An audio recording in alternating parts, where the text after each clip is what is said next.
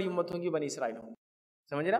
تو فخر کی وجہ بننے والا ہے، اور نکاح کے لا تعداد فائدے ہیں پردے کے اعتبار سے اور انسانی جو ہے خواہشات کے اعتبار سے۔ آئیے آگے بڑھتے ہیں۔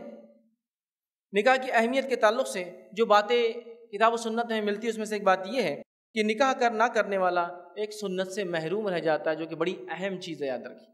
اس لیے میں بات رکھ رہا ہوں کہ کئی بار میں نے دیکھا ہوں نوجوانوں کو کسی چیز سے، کسی مسئلے سے، کسی تکلیف سے، یا لڑکیوں کو بھی دیکھا گیا کسی ضد کی وجہ سے یا کسی پرابلم کی وجہ سے یا جہیز کی جو لعنت چل رہی ہے اس کی وجہ سے، یا والدین کو جو ان کے رشتے آنے والے ذلیل کرتے دیکھ کر بولتے ہم شادی نہیں کرنا چاہتے۔ ایسا نہیں کرنا چاہیے، یاد رکھیے، کرنا چاہیے